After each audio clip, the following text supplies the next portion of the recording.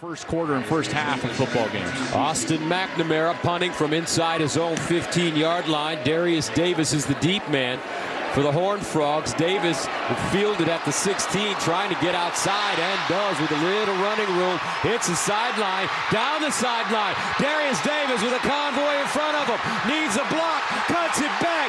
Derius Davis, double D, touchdown Horned Frogs, 82 yards.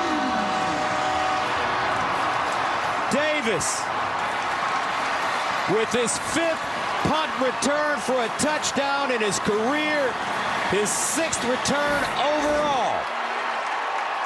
Well, punt returners always talk about making the first guy miss. Right there, he makes the first guy miss.